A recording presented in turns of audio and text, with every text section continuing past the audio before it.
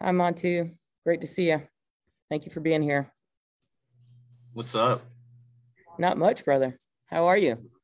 I'm doing pretty good. Good, good. Thank you so much for being here. Really appreciate the support. Definitely. All right, we're getting ready to get started.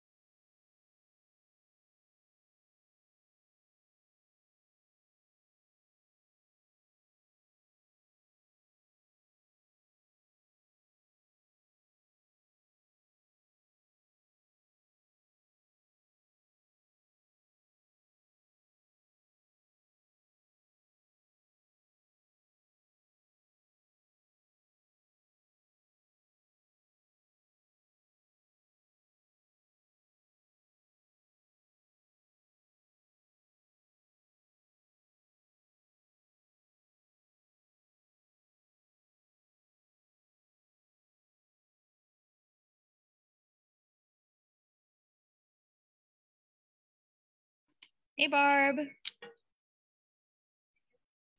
How you doing?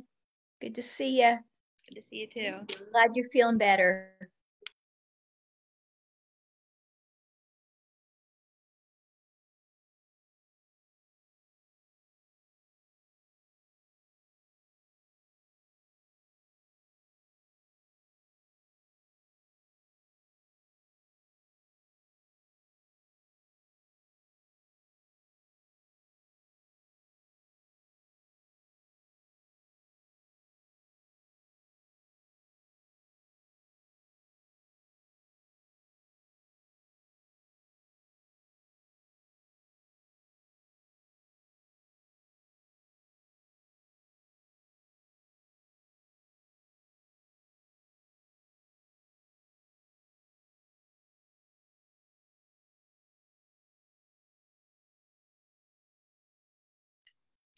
Hi, everyone, and welcome to the third class of the second iteration of Teach the Truth Thursdays.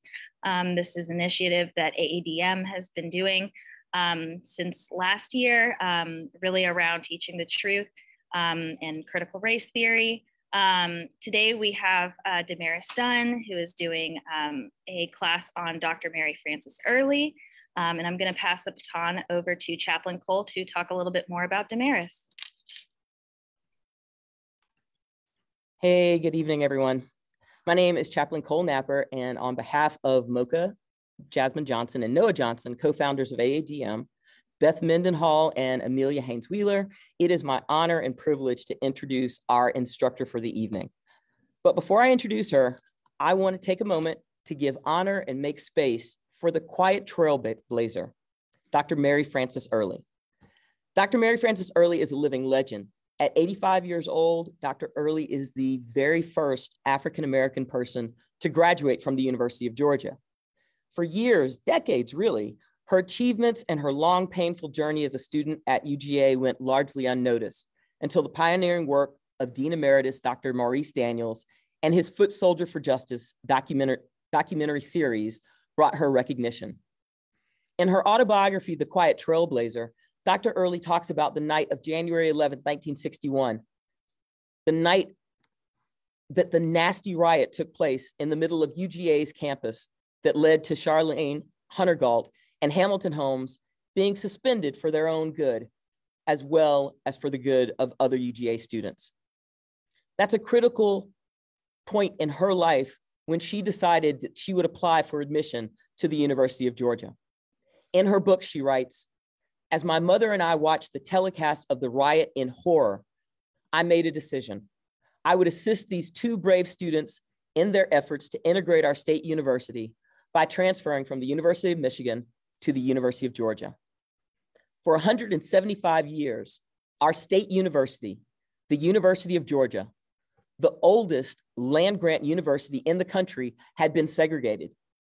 And the governor at the time, Ernest Vandiver, had proclaimed in his election campaign in 1960, no, not one Negro would integrate a Georgia public school.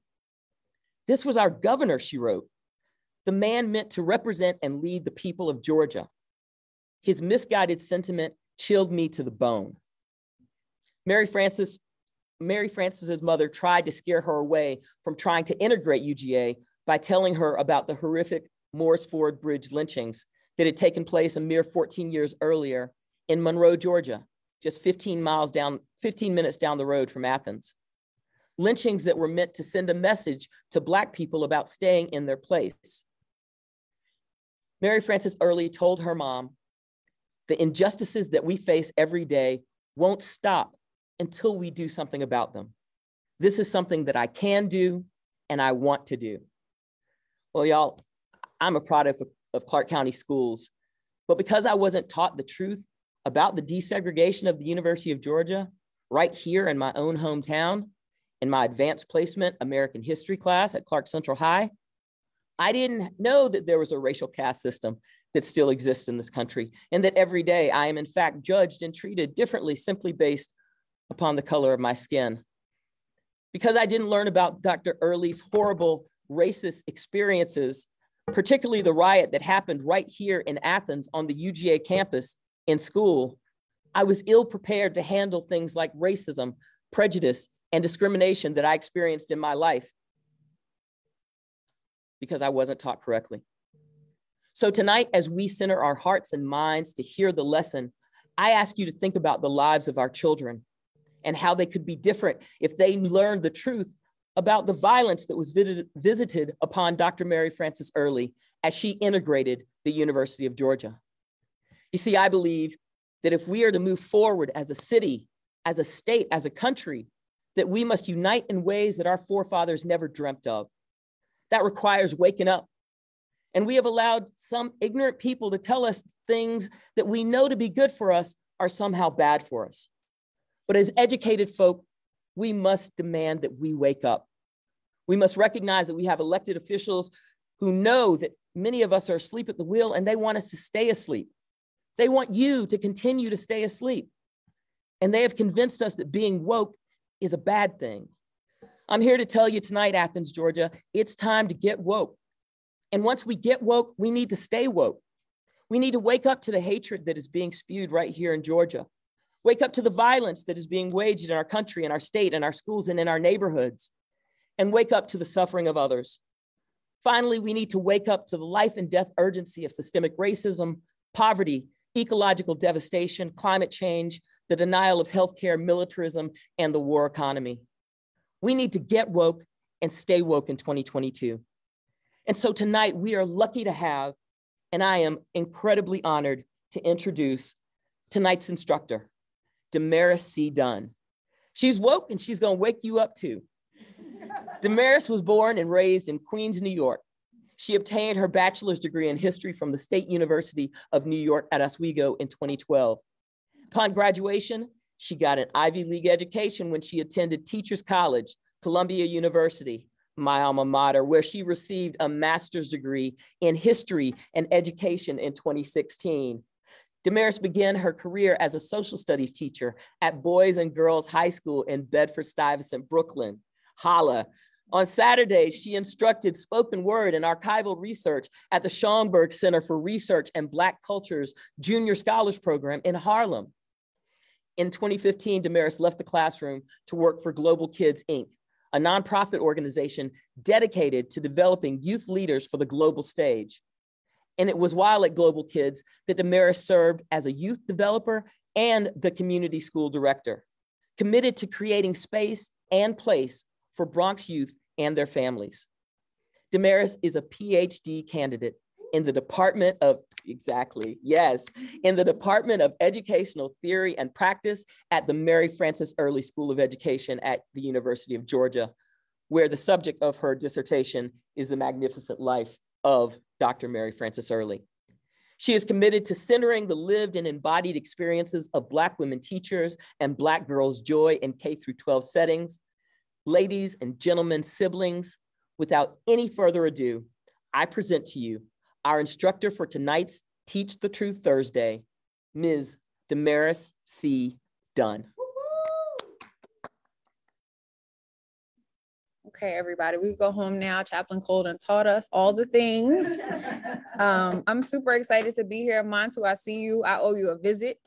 I am a PhD candidate, so that tells you a little bit about my life and where I have been for the past 6 months in my house doing work. And so I'm actually interested in Black women's labor, Black women teachers' labor. And so Dr. Mary Frances Early was a teacher, a renowned educator, and that often kind of gets cut out of our experiences of her and who she is, besides her like integrating the University of Georgia. So we're going to talk together. We are going to be in community.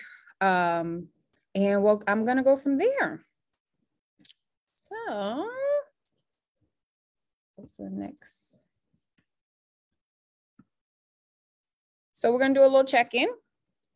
We're going to listen to a song, tell us what's coming up for us as we hear the song.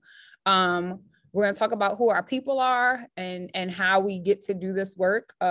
In Mary Frances Early's book, she has a lot of people who held her down and pushed her forward in her time here at UGA. We're going to talk a little bit about CRT, and then we're going to switch to thinking about Black Crit, which is a lens through which to examine the archive. And then we're going to play a little bit in the archive. And so that is what I have for you tonight.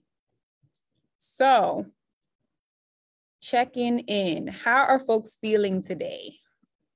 How are we feeling? You could pop it in the chat. Talk back to me, please. Okay. How are we feeling today? So I got good, fantastic, fired up. Okay, all right. Oh, wait, and then the chat says good, great, fired up, feeling excited, dope, awesome, awesome, awesome. Okay, so we're just gonna take a listen to this song. And as you listen, I want you to tell me what comes up for you and really how it relates to Black women and the work that they do in the communities that they serve, okay?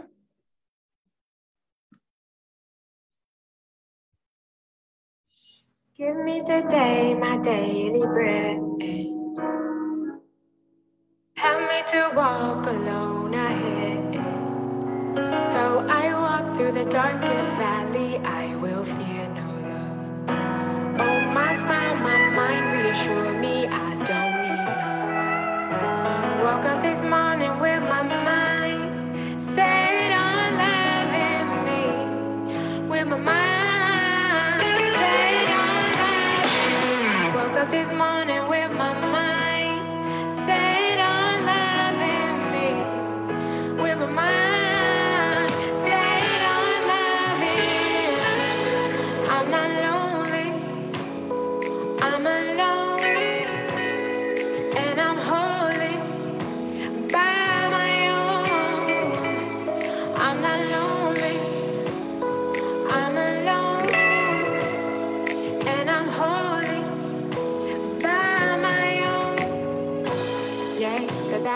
come, the lover may leave, the winter may now.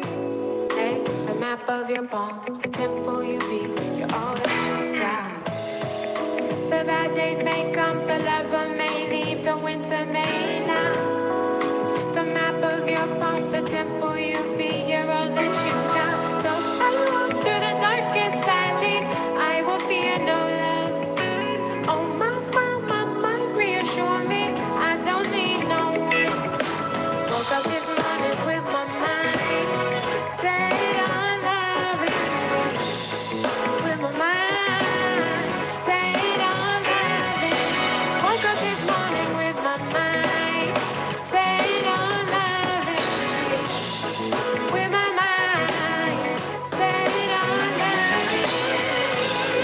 My cup is full, what I got is enough. Nobody completes me. Don't mess with my stuff.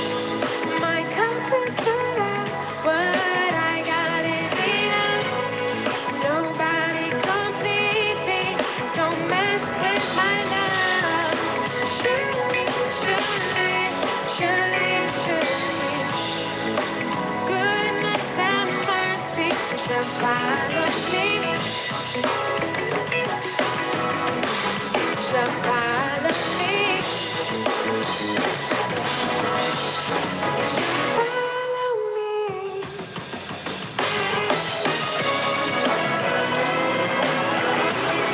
Shall follow me.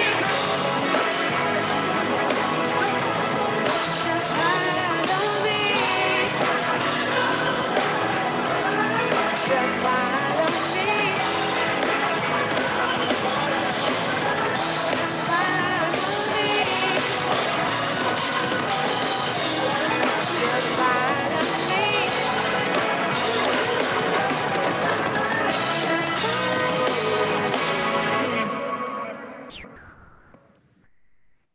So that is Jamila Woods. Jamila Woods is an artist from Chicago.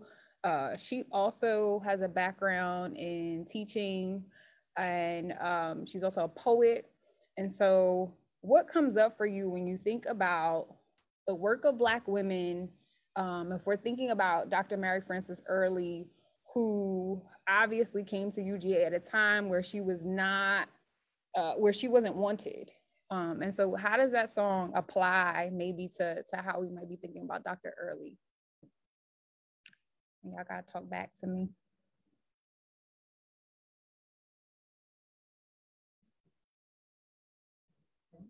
Yeah. I think that you have to walk in your own power daily. So we got and committed. So we got walking in your own power. Can you say it again? Walking in your own power, committed daily. We got walking in your own power, committed daily. What else? What else is coming up for folks when you hear that song? I was thinking about the transformation of the song, right? So,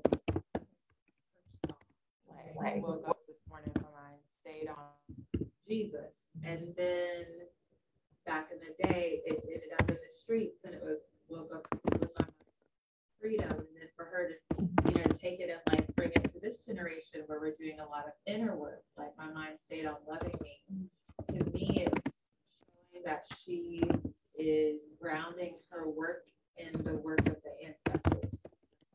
She's calling forth the past.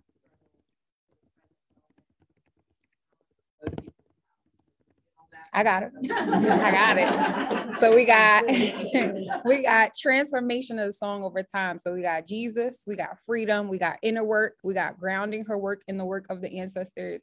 And Dr. Dillard, who was previously at the University of Georgia, would call that remembering, right? It's going back to fetch what we already know, right? And so she is deeply, Jamila Woods is deeply grounded. Her work is deeply grounded in the ancestors. She has a whole album dedicated to Black writers, Black artists, Black poets. And so that is her work. And I think when I think about holy, I'm envisioning Dr. Early walking through UGA's campus, trying to get to class and things being placed in her way. And she kept going and she kept going and she kept going. And she's the reason why I actually get to be on UGA's campus, right? And so I think that we have to, it's very important for us to remember, and I put the emphasis on right? Because that means that we're going back to fetch something that we already know, right? These are the things that push us forward. Barb says, Wood saying she was wholly on her own, Dr. Early must have felt the same. She was on her own and she knew her own power and strength. And she sure did. Her book says it. Her mom, her family really poured into her and allowed her to push forward. And so we're going to talk a little bit about that. And even though there were many, many, many things in her way, she continued to push forward. So thank y'all. So this is something that I've begun to do in my practice around folks introducing themselves. I am always going to ground my work in Black feminism because I am a Black woman. And that really pushes how I walk through the world. And so I'm going to start with Ella Baker. Ella Baker was a civil rights activist. She was the mother of the civil rights movement. And she believed in radical change, meaning that we had to get to the root of the issue and we had to pull them things out of the ground and really work against the things that were holding us down. And then Charlene Carruthers is an abolitionist who also believes in the work of Ella Baker. And so in her book called Unapologetically Black, she asks a couple of questions. And folks say that Ella Baker, when you enter the room, she would always ask you, who are you and who are your people, right? And so I just want to start off by figuring out who's in the room. I know some folks better than I know others. And so if you could just share, you could pop it in the chat or you could speak to me. And so who are you? Who are your people? What do we want? What are we building? And are we ready to win? And so just take a moment to either put it in the chat or we can speak to one another about that.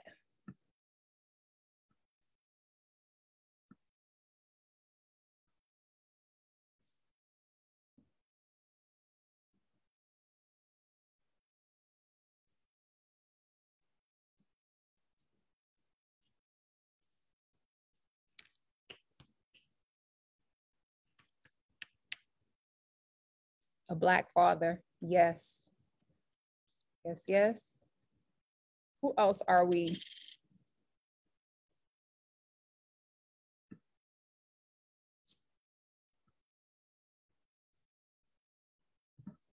Sure. I'm a white woman from Cumming, Georgia.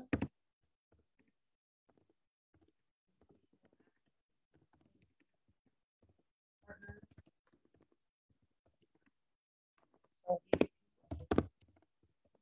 Amelia is a white woman from Cummings, Georgia.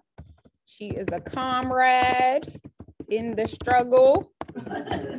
She is a organizer. She is all things labor. And she is kind. All right, so that's what I'm putting. And she's a partner, so I'm gonna throw that in there too. She's a Buddhist.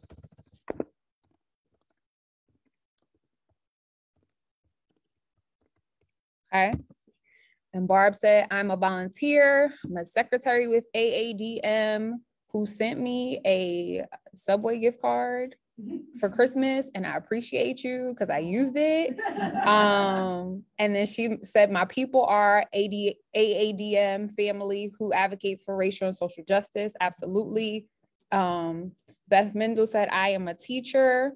I know we got some other folks in here.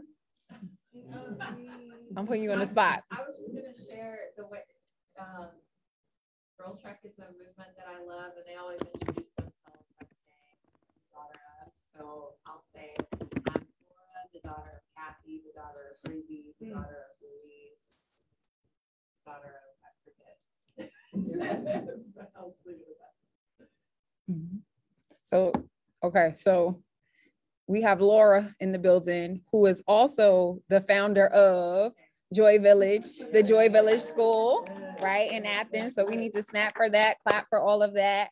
And she mentioned who she is the daughter of, and she talked about Girl Trek, which is an organization that if you are on any social media platforms, you should follow. And then Chaplain Cole Napper is in the building. And so she said she's a student of life. She is my people are educators to educate the goal is to educate the masses, which she is doing with Teach Truth Thursdays, a civil rights movement with justice and equity at the forefront. And we are on our way. We're not there yet, but we're on our way. And then Montu said, Black hip hop folks are my people. We want tangible power. We are rebuilding the community, and we will do whatever is necessary to win. That's a fact. That's a fact. That's a fact. Okay, so I'll keep it moving. Thank you for telling me who you are and what you're here for. So part of the reason why Teach Truth came about is because of this fight against critical race theory. And so we know that right now there are tons of bills that have been placed, particularly like in places like Georgia, in Florida, there's a Don't Say Gay bill. So a lot of the young people who we serve are really under attack. We're under attack. And so in the early 80s, Bell, why is his name escaping me? Derek Bell, and his students at Harvard pushed for critical race theory to be a thing, right? So they were in class together, beginning to theorize around this notion of critical race theory. And all critical race theory is a legal and an academic framework that argues that systemic racism exists in American society. And when we think about that, I don't think there's anybody in this room, in other rooms maybe, that could argue that that's not true. My ancestors experienced racism. I experienced racism in Athens, Georgia, as I moved throughout this space often. I had to come to the South to really understand what it means to put critical race theory to work as a framework, as a scholar. And so a lot of this has spurred, as a result, the frustrations around critical race theory has really spurred due to white rage and white emotionality. And Montu talked about this notion of power, right? Like it's taking back power. And so in 2020, during the uprisings, when folks were flipping things and burning stuff up, it was a message to say that we're here and we're not going anywhere, right? And the response to that was white rage and white emotionality. And so critical race theory has been under attacks ever since, right? And so it says like this little timeline starts in 1980s to really mark where critical race theory kind of came about. And then it goes to 2020 to talk about the uprisings. But this has been happening way before 1980. and it's going to happen, unfortunately, well after 2020. And I hope that my children's children get to see a day where that is not the case. But this is a long fight because it's so ingrained in everything that we do, right? And so I just want to make it clear that this is a legal and an academic framework, right? And so, but it's become something else and has been placed in the media as something else. And so here are the tenets of CRT. And so it says that racism is ordinary. It says that there's this notion of interest convergence, which means that racism advances the interests of both white elites materially, meaning like homes, cars, access, that's the material piece, right? College, things that you have access to, wealth, right? Money, and then working class whites physically, right? So that all kind of ties in. And then another component of CRT says that Black folks, Latinx folks, Native American folks, Asian folks are the only ones that can tell their stories. And they can tell their stories in a particular way because of their own material conditions and how they live in the world, right? So as a Black woman, I have a particular story that I can tell that no other Black woman can tell, right?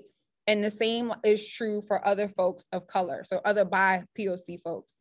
And then CRT also says that white folks benefit from civil rights legislation. So things that were supposed to be put in place for Black folks to benefit, be it affirmative action, it actually worked out that those things really benefited white women and not necessarily the folks that it was supposed to benefit, right? So when we start to think about the tenets and what they actually mean, this is what they mean. And this is why folks are so up in arms. And at the same time, I don't think folks really understand what the theory is actually saying, right? So it's just like critical race theory, oh my goodness, it's the end of the world, but not really having any validity about what they actually mean and what things are arguing for. And again, if we look at these, we know that we can't really argue that these things are not true because they are. They are. So Carol Anderson, she's a scholar at Emory University, and she talks about white rage. And she says this, and it's like on page 3 of her book. She says, white rage is not about visible violence, but rather it works its way through the courts, the legislatures, and a range of government bureaucracies. It wreaks havoc subtly, almost imperceptibly, right? So like this notion of white rage is really not about, I mean, it's a both and. It's the KKK, and it's like legislation that allows folks to get away with, folks not having access to things, particularly Black and brown folks, right? So when we think about white rage, when we think about the responses that folks right now currently are, that they have to Black advancement, right? This is what white rage is really talking about, right? So when we see don't say gay, or when we see that you cannot teach slavery, in the social studies curriculum, like this is white rage, right? This is the way that folks have kind of put this into play. And so there are multiple theories and that come out of CRT. So Black crit is one of them. There's Latinx crit, there's Indigenous crit, there's Asian crit, there's all these different crits. And so one of the ways that we're one of the crits that we're gonna use tonight is we're gonna use Black crit theory to think about Mary Frances Early's archives. And so Black crit theory says that anti-Blackness is endemic. It says that Blackness exists in tension with neoliberal multicultural imagination. It calls for Black liberatory fantasy. So for us to dream of worlds beyond the ones that we exist in. And then it resists a white revisionist history of the erasure of white violence, right? So it resists the notion that we can't begin to have conversations about the history of enslavement in this country. It resists the notion that, that Black folks have other histories beyond pain, right, and suffering, right? And that like there are other preoccupations of Black life like joy and happiness and love that we ought to be teaching in our schools curriculums. And so we're gonna use this a little bit today. And Kiana Ross says this: anti-Blackness is one way some Black scholars have articulated what it means to be marked as Black in an anti-Black world. It's more than just racism against Black people. She says that oversimplifies and defangs it. It's a theoretical framework that illuminates society's inability to recognize our humanity, the disdain, disregard, and disgust for our existence. And so What are some examples of anti-Blackness? Do we have any? I think there are plenty, unfortunately. I know in my popular community for substances, there are very few Black people. Okay, so recovery, substance, thank you for sharing. Recovery and substance spaces, there are few Black folks, which speaks to an issue of access for sure, right? What are some other things? What are some other examples of anti-Blackness? Think about the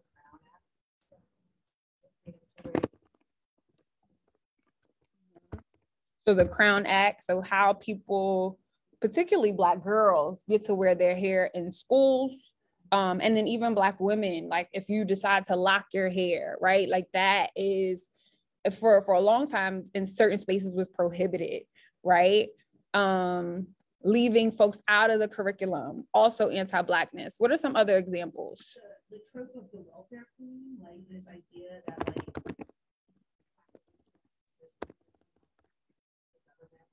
government has been free riding off this labor for centuries, right? So that appeal to the welfare queen. The trope of the welfare queen. Montu says the media, school curriculums, militarization of police, absolutely. And when we think about who's on welfare, I mean, when we look at numbers, Black folks are not leading in those numbers, right? And I will not call out the group that is, but I will say that Black folks are not leading in those numbers. And so that is also a form of anti-Blackness. Other things, give me one more. The maternal death rate. So the maternal death rate.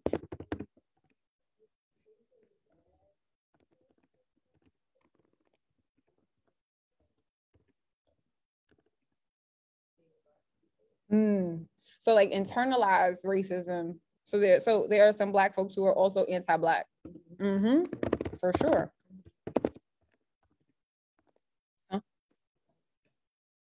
The paperback. So the brown paper bag test has to do with colorism. So folks would take a bag and put it up to your skin, and if you were lighter than the bag, then you were somehow better, and if you're darker than the bag, then you're somehow not. Yep, for sure. So yeah, so anti-Blackness is like a stream of consciousness. It's the way that we kind of look at Black folks, and it really has a lot to do with our material conditions, right? The effects of how we live and be in the world. So we could say that Mary Frances Early experienced racism, but we could also say that we could apply anti-Blackness to her experience, right? And that really speaks to the specificity of what it means to walk on UGA's campus as a Black woman, right, during the time that she walked on UGA's campus, right? So it is racism, it is white supremacy, but it is very much so anti-Blackness, right? And so I'm gonna show you a little video because I want Dr. Early to speak for herself. I don't want to speak for her. And then we're gonna go and dig into the archive, and I'm gonna do a brief reading from her book. Mary Frances Early, you have been helping to build a beloved community, to build a truly multiracial democracy in America, to make our country, to make our world.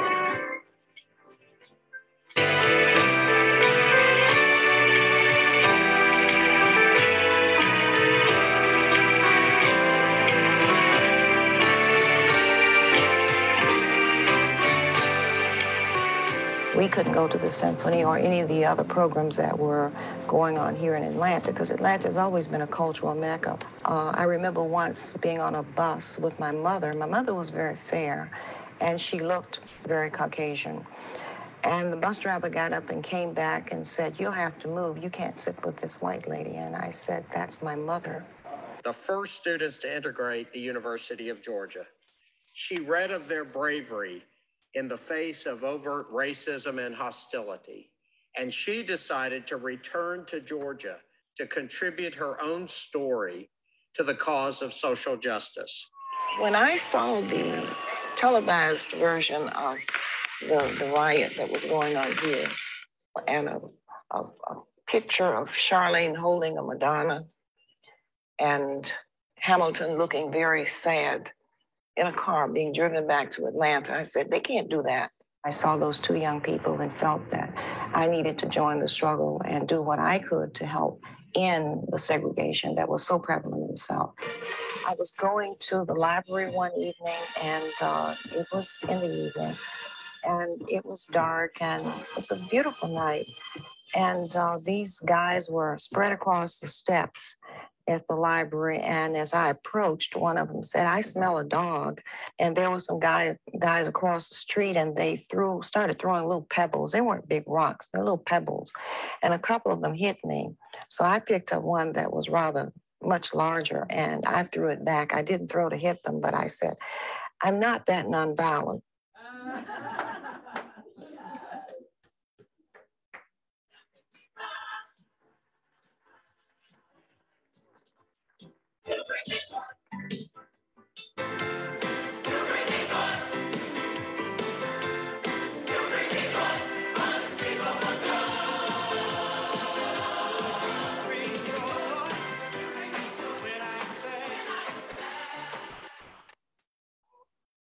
Chaplain Cole's having church in here, y'all. Y'all can't see her, but she's having church in here.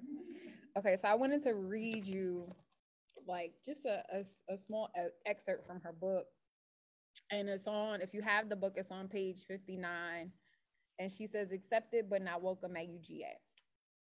She says, "Before I actually entered, news articles appeared in the Atlanta Journal and the Constitution about my possible admission. I was working for the Atlanta Inquirer, a militant Black newspaper, as its music editor. The Inquirer published several articles about my application to UGA. One article stated that my admission would represent a victory for Black teachers in Georgia because they would be eligible to enroll at UGA rather than travel to northern or Midwestern states for advanced study. Now, Dr. Early was at University of Michigan in Detroit before she came to UGA. And so she says, remembering that one of the requirements was a personal interview with the registrar, I hadn't been invited to campus for the interview. I boldly wrote letters to Registrar Walter Danner and to the graduate school Dean Gerald Huff, informing them that I would visit the campus during our school system's spring break for interviews. I then scheduled the interviews with Mr. Danner and Dean Huff. Jess Hill drove me to Athens for the interviews. Interview with Dean Huff was very pleasant. He was friendly and encouraging about my potential admittance. The interview with Mr. Danner and his assistant, Paul Kia, however, was quite unpleasant. I was asked if I had ever visited a house of prostitution. I responded in the negative, telling them that I was a teacher, a professional, and had no reason or desire to visit a house of prostitution. This question still rings in my head as an utterly disingenuous and insulting attempt to undermine my self-esteem and dignity. Mr. Danner then told me that UGA might not accept my credits from the University of Michigan and that I would lose all of that time and money. My immediate thought was, UGA might not accept credits from one of the top 10 universities in the nation. That thought, however, remained unspoken. And so Dr. Early was one of many Black teachers who went to universities outside of the South to get an education. And then folks would come back to the South and teach children in the South, right? So there's a ton of books out there that talk about folks who went to Columbia and came back down South. Before desegregation, there were close to 60,000 teachers who were Black in the South. And post-segregation, so when we talk about post-Brown, that number diminished heavily with regards to Black teachers. And so today, when we think about Black teachers and where they are, and we only have about 5% of Black women teachers, There are 2% of Black male teachers in the country at this moment. So when we think about what Brown versus Board of Education really did, for a lot of folks, they're like rah, rah, Brown. But when we think about what we lose, when we lose 60, 70,000 teachers in the South, we lose a lot. And so folks like Dr. Early, there were a lot of them who lost their jobs as principals.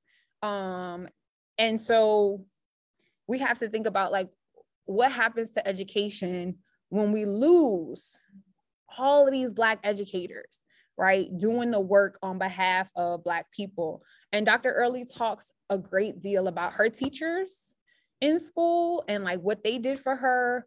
And she refers to some of the Black women teachers that she had that really pushed her along. And so we really have to think about that in the context of education today, because I think sometimes we take for granted the fact that there are like just a few Black teachers. So there are a few Montus, there are there's a handful, right? We could put you in a convention center and bring everybody together and that would be it, right? So we really can't take that for granted at all. And we have to think about what that means for like historically and contemporarily with regards to teaching and learning. And so I'm gonna move us to some of my babies who are actually in college now, or at the top. So right here, she's in college. And then at the bottom, we have one student who's on their way to college. But I really was introduced to the archive when I was in undergrad. And I had never been to the Schomburg. So I lived in New York City for 31 years of my life. And it wasn't until I was about 21 that I was exposed to the Schomburg. And actually, my white woman professor, Dr. Geraldine Forbes, who I love dearly, and I mean, she edited the mess out of my work. And so she was like, "You've never been to the Schomburg?" And so when I was there, I studied mixed race women slave traders. And so that was the only place that I could really go and get information. And fast forward to, I want to say maybe 5 years after I graduated college, I was given an opportunity to do some community service work at the Schomburg because I needed some hours for being at Columbia. And then I ended up landing a job there and ended up being there for 5 more years. So the Schomburg is really, I've had a lot of full circle moments in my life that have brought me back to certain spaces. And so Schomburg is home. It's in Harlem. It's on 135th Street. If you've never been, you need to go. It's like all things Black. It's like the hugest Black library in the country. And so when I had the opportunity to come to the archives here at UGA, I've been hearing about this woman, Mary Frances Early, right? And I had no idea of the magnitude or what it was that she did, but I got to sit in archive and learn about her, and I just got lost in her documents, right? And so there's a woman, her name is Linda Lemon, and she talks about playing in the archive and the significance of playing in the archive for young people and what it means to them. But I think it also applies to adults. And some people look at the archives as a contentious space, but then some people also look at the archives as sites of reclamation. And so my students at the Schomburg really looked at it as a site of reclamation and a site where they could do this work of Black liberatory fantasy that Black Crit is pushing us to do. And so I mix these two because when we're talking about this notion of remembering, right? I want to remember the young people who really pushed me to really do the work in the archive, and then also remember Dr. Early as a person that brought me to the archive here. And so I just want to take a moment for us to think together. I thought I would have some young people in the group, so I didn't know if they would really know what an archive was, but I think y'all have a sense of what an archive is. But why do you think that the archive could be a site of contention for some, or tension, a site of tension for some?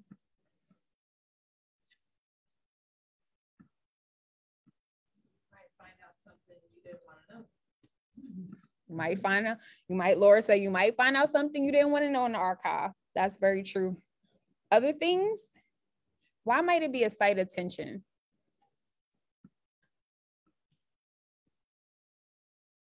Whose stuff gets placed in the archive? That's what I was going to think about, just like the absence of Black voices and Black records, right? Mm-hmm.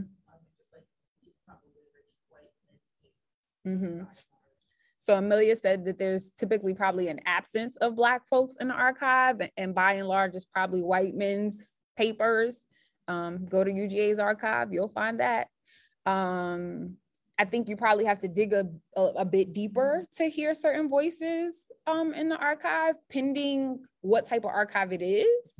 What are other tensions that might come up?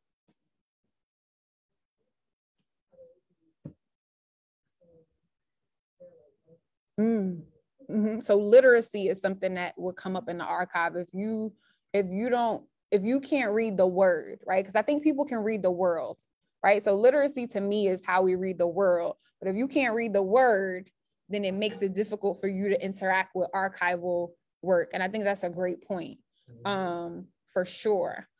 Any other tensions? For me, one of the tensions was being at the Schomburg, and young people were not necessarily allowed in the archive, even in a space that was for them. And so one of the things that I grapple with some of my colleagues who were very supportive, but initially were just kind of like, they're too loud, they're doing too much, right? And so it's like, these are just as much their papers as it is anybody else's, and so they need access, right? So I think ageism kind of comes up in the archive writ large. So just not at the Schomburg, but just like across the country, right? That you have to be a certain age to work with certain documents. And I don't think that that's necessarily right. So that's a tension that came up for me being an archive with young people. Can the archive be a site of reclamation? What do y'all think? Can it be a site of reclamation? I see Montu moving his head. Yes.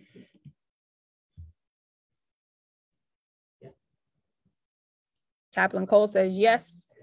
Absolutely. Tell us why. I just see it as maybe, as others have said, if there isn't a lot of representation for marginalized voices, those representations that you do find that are the voices of people who, for instance, for me, look like me and come from a similar background as me. I think that can be a site of not only reclamation, but of great joy in that reclamation. You can find joy in the archive. My homegirl, Amber Neal, she just finished her doctorate at UGA, and she talks about archival goodness. And she kind of pushes for that because she's like, there are ways to reclaim ourselves. And she feels like the archive is one of them. And she talks about Black abolitionist teachers. And so her work is really dope. Other things about the archive where it could be a site of reclamation? I was thinking about, you talked about white rage, right? At the beginning of this presentation, and how that's really erased from the narrative that we're told to teach. And so this Twitter quote, I think that's from Twitter. Mm-hmm. It is. I don't use Twitter. It is. But right, like that, it's heartbreaking. But like, if you go look at newspapers, like you're reclaiming the truth of like the foundations of our nation's history, right? And so it's not reclamation in the way that y'all have been using it, but I think like a reclamation of like a accurate portrayal of like how mainstream and dominant this was, right? Mm-hmm. Like Mariah Parker came and did a professional development with some social studies teachers. Monty was there, and she called it like pulling the receipts. Yeah, like it's like this really happening. Like, it doesn't matter what you say this is a divisive concept or not. Mm-hmm. Mantu says it can be hard because white men have always controlled the narrative. So it's hard to read more white narratives. But I guess if you dig deep, you can hear Black voices. And I think it's true. I think you got to know what you're looking for. I think if you spend enough time in the archive, you can stumble upon things. When Lemon talks about playing in the archive, she talks about this stumbling, right? Like we stumble on things. But I think to be in the archive also means that you have to have time. When I think about being able to come to UGA, essentially like quitting my job and having full funding, right? That's time. But the Black people that I know, they work 9 to 5s and maybe even 9 to 12s, right? And so I think that this notion of being able to play in the archive really requires you to have time, right? And time has material, like it has material effects on how we move throughout the world. So I think that we can reclaim things when we have time, when we have rest, when we have access to the things that we need. And so I think it's very important for us to know that like we're there. We exist in the archive, but we got to do a lot of digging, right? Yes, there's so much privilege tied to that, right? There's so much privilege tied to that. You're sparking in me, lately I've been doing these Black History dance breaks on Instagram, which is a way, when you're framing this as, playing in the archives as something that requires a certain amount of privilege, being able to then take what you've gleaned and disseminate it broadly, like it's almost like a redistribution of wealth in a sense, like the value of the time that it takes to get this information. So there's a lot of power in doing that. And I was also resonating with what Montu said about having to read the white narratives, because when I first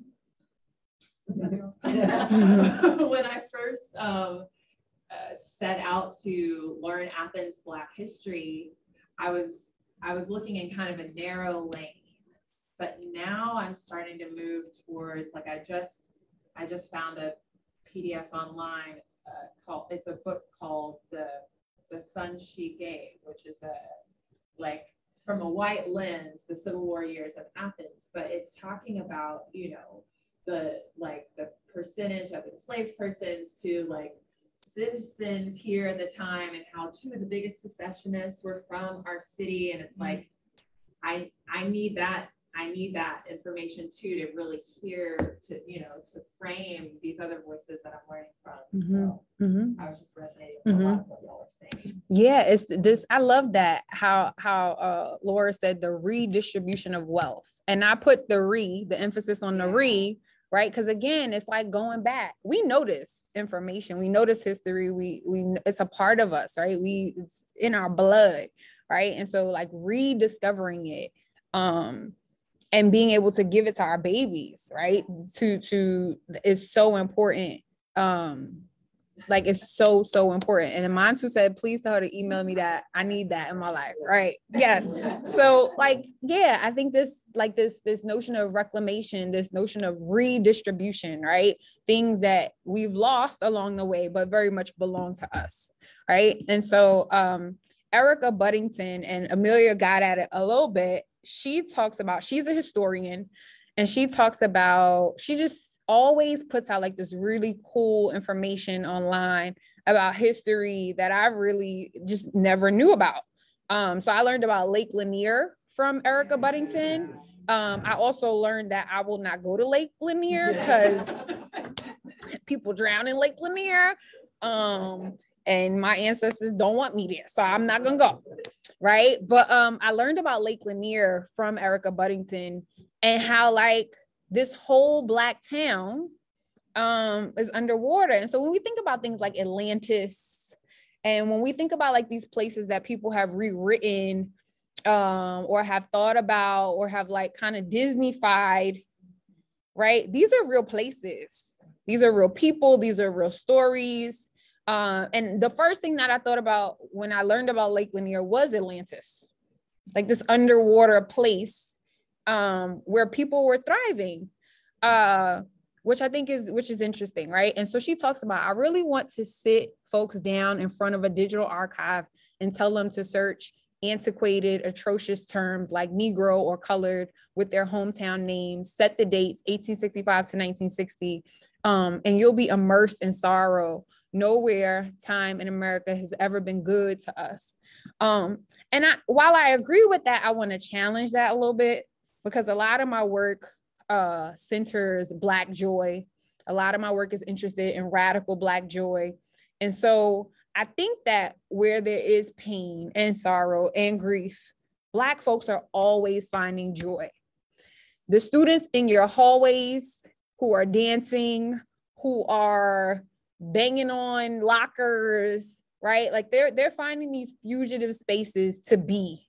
They might even find those spaces in the classrooms where they feel welcomed, where they feel seen, where they feel heard, right? And so I want to trouble this notion that like all Black people are is pain and suffering and sorrow, because we are so much more than that. Our music says it, how we show up in the world says it, how we dress, how we carry ourselves, right? Like that says a lot about who we are, more than like the pain and the struggle and the sorrow. And that's there too, right? But we ought to hold both.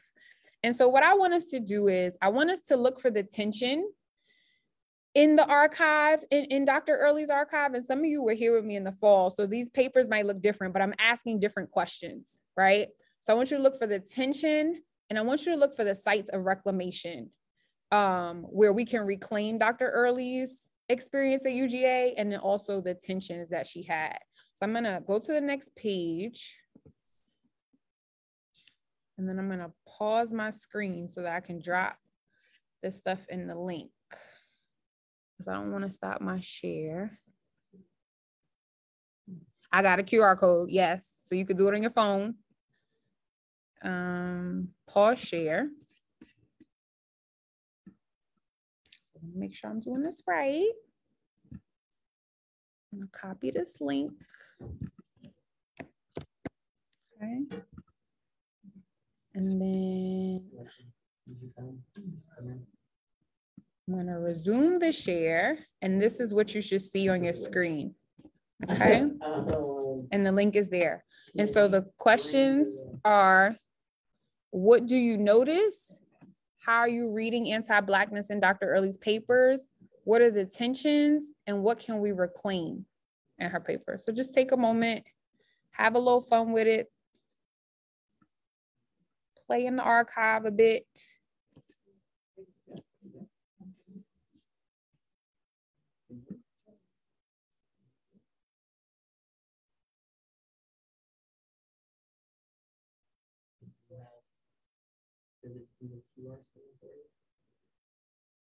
And if you know anything about Padlet, you can add a comment, you can like.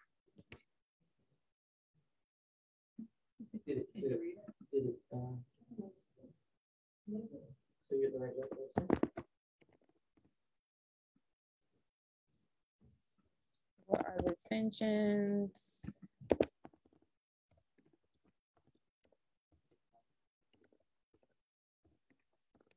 We reclaim.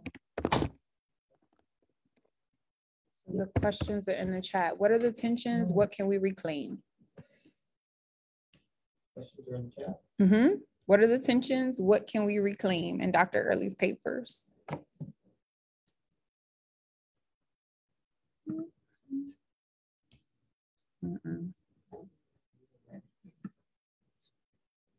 That's the thing too. Maybe you can't reclaim her writing.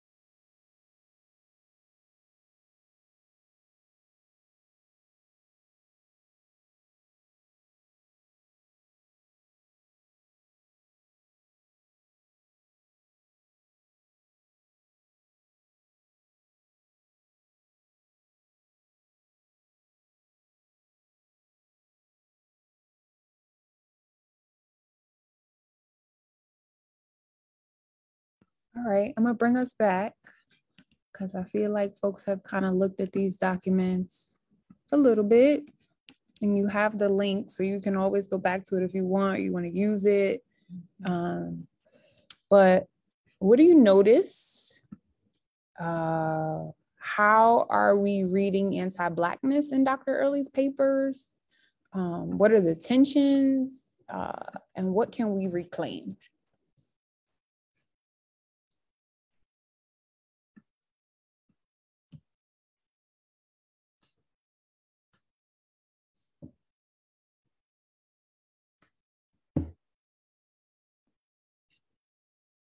I was thinking about the letter exchange about her housing, like just very clear anti-Black. Mm-hmm. Just basically like really wanting her really coming up with every competent reason to, and through this like very like faux sounding nice white letter. Oh, pardon me, excuse me. Mm-hmm. But then I don't also like, I mean, I think I'm learning through this. I still have a lot to learn about what reclamation might mean, but like I could read in her commentary on the margins, like her resistance and her insistence on receiving housing, and that she saw exactly through these like lies and these attempts to swindle her. Like, you know, she's writing like bald liars in the margins and very neat handwriting. We can reclaim what Dr. Early puts on the margins for sure, because she's talking back, right, to anti-Blackness, white supremacy, UGA, in a very particular way, right? So she enters these spaces knowing like what she is up against, but is finding ways to reclaim space for herself, right? Which is really important. And Amelia also said that like it's very clear that anti-Blackness is apparent in the housing letter. So yes. And then Chaplain Cole, you want to talk about what you got? That Dr. Mary Frances Early had in the face of serious anti-Black racism at every turn. And she, you know, I love the artifacts that you've chosen for this Padlet, where, you know, you show her exceptional transcript, right? And then it's just, I think the discussion where her diary entry about having to sit, just the abject loneliness that she felt in Snelling Hall, right? In Snelling Dining Hall, and how many people have eaten in that dining hall. So just to know that this happened right here in Athens at the University of Georgia, the anti-Black racism, real liveliness, right? Like it's real, it's here. And nothing says that better than her own diary entry. Really powerful. What are some other things that folks are seeing? What can we reclaim? We definitely see the tension. I think to Chaplain Cole's point about like her good grades, like her transcript. I don't know about y'all, but it's really hard for me to do good work when there are a lot of other forces surrounding me that are telling me that I cannot, right? Or if I made up in my head that like what is happening to me is it's almost crippling. And so I think to like have a transcript, like such an impeccable transcript in the face of all of this stuff, is really a testament to who she is, but it also humanizes her, right? Like you doing all of this, but I'm still getting good grades, right? You doing all of this, but I'm still showing up to class and doing what I have to do. And y'all can't deny me those good grades because I'm doing my work, right? And I think that like it is just a testament to who Dr. Early is. Folks always talk about her in line with her desegregating UGA's campus, but she was an incredible teacher, like an incredible music teacher. And that's a whole other part of her identity that we don't get. but her transcript tells us why, right? She was very immersed in like the field of music, like that was her thing. And so it's so important to honor that as we honor her desegregation of this hyper white space. You know, like we have to hold those two truths. But I found it incredible to actually look at her transcript and just see A's and B's. Because I might have had a D for Damaris.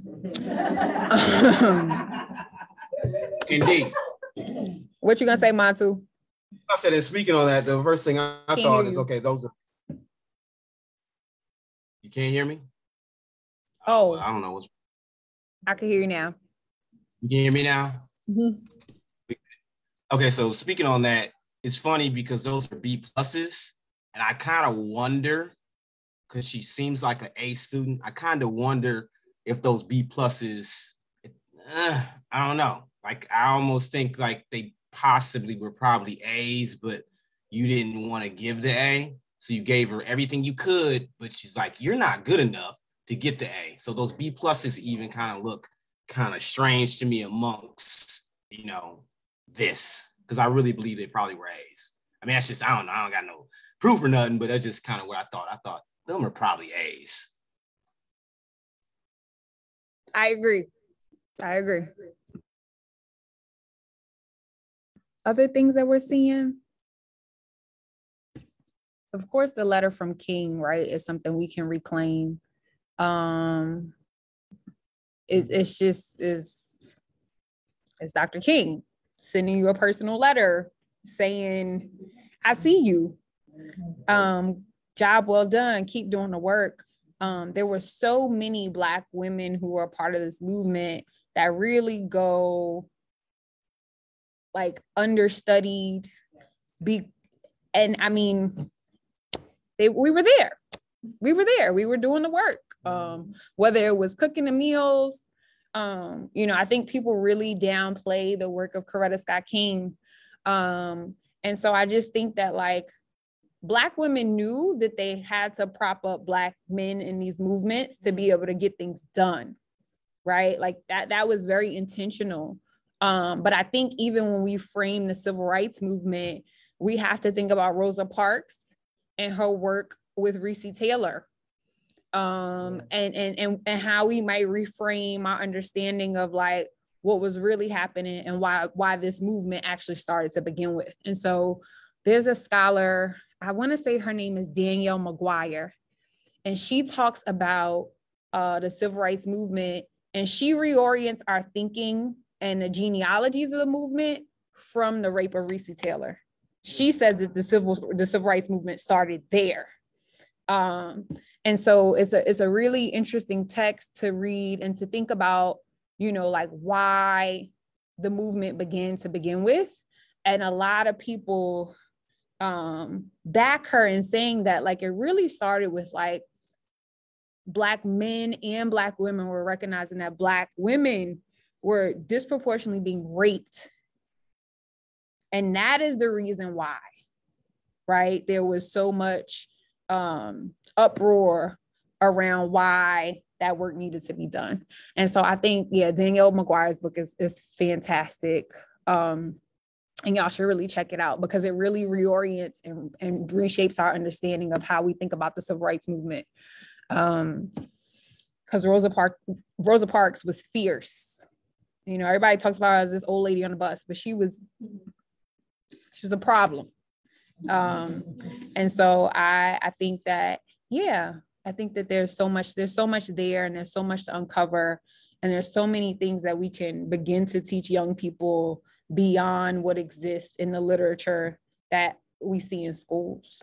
So I think I'm close to time. Anybody have any questions, comments, concerns? I want to leave room for that because I know last time I went over, but this time I'm like, I'm right there. So Thank you. We appreciate it. Yeah. But we can ease on into it. Yeah. Last thoughts.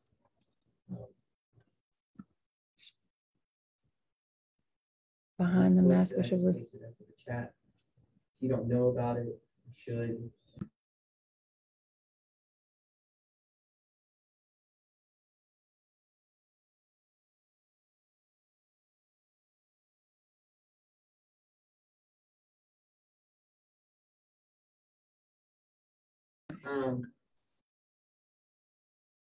I think it's interesting because when I went to Alabama, if y'all have been to the Equal Justice Initiative, they have the plaques, right? And it kind of, and it names the folks based on like documents and records of who was lynched.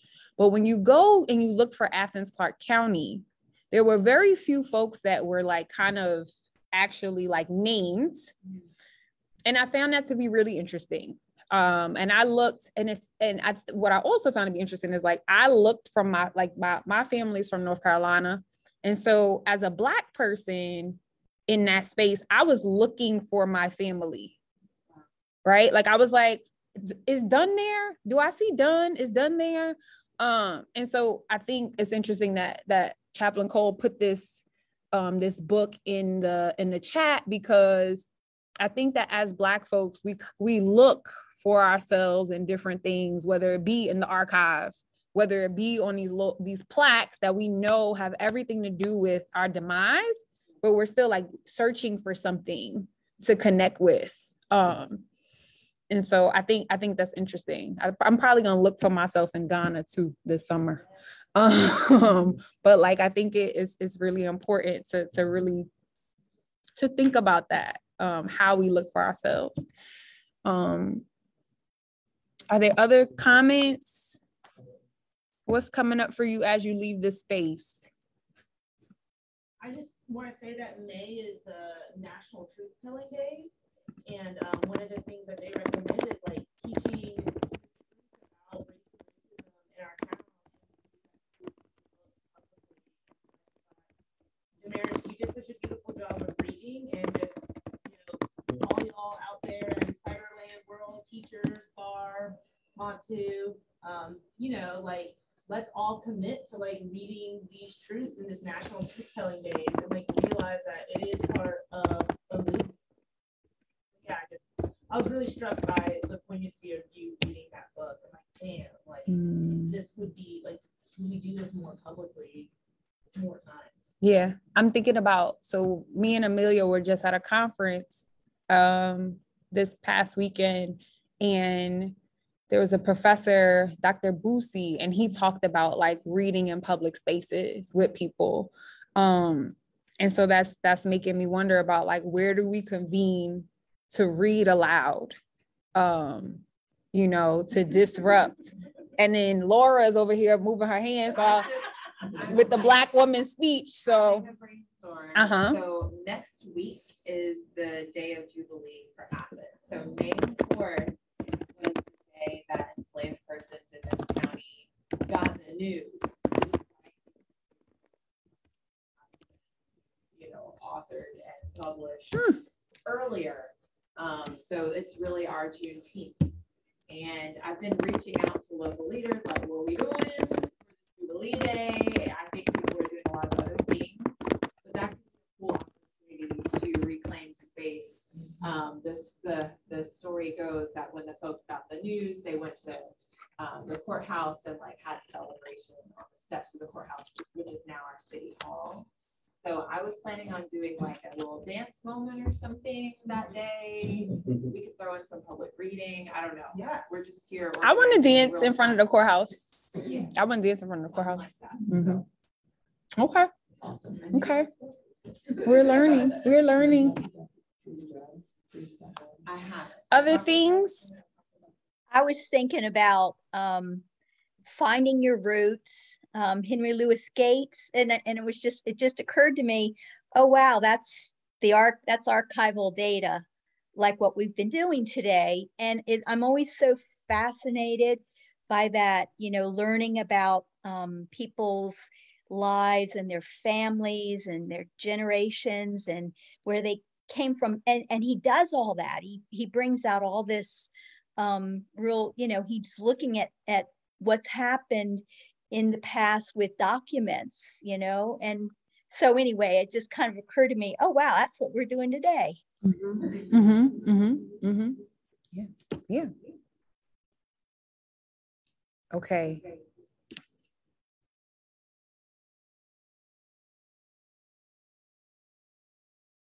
And take a picture of that too. Yeah, I'm going to be emceeing that. Okay.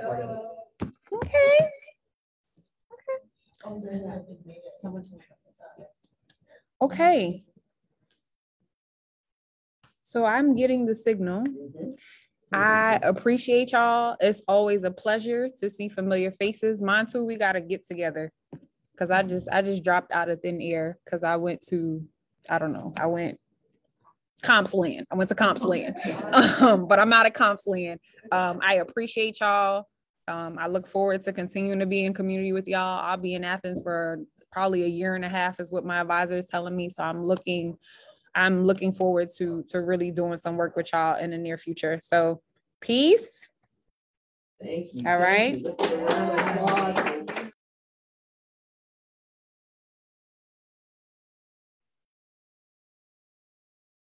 Thanks, everybody. Nice to Thank you see all ya. for coming. Bye. On behalf of Athens Anti-Discrimination Movement. Thank you, Barb. Thank you, Montu.